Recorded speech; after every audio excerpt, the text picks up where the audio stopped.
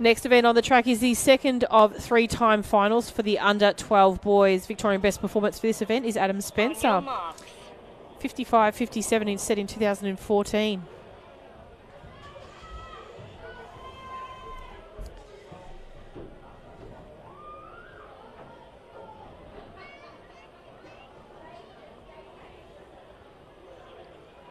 Set.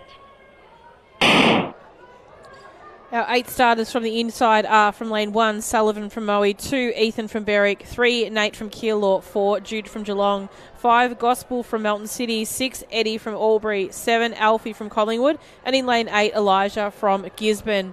The competitors in the second time final of the boys under 12 400 metres.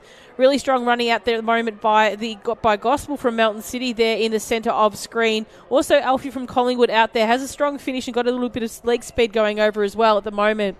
Athletes from the infield, Sullivan is running strong also as they make their way around into the final stages of this 400 metres. Coming around into the bend, the Keilor athlete Nate too is looking very strong. But it is the athletes on the infield as well that are making their way through. Finishing off strong. It is a race here. These boys are going to power it out, and the big kick is coming from Nate here at Keilor. It's like he's just run a 200, not a 400, so he's going to come across the line in first. Gospel's going to hold just on to second from Alfie and Collingwood, and a really strong finish from Elijah from Gisborne also. So they're your second time final of the under-12 boys 400 metres.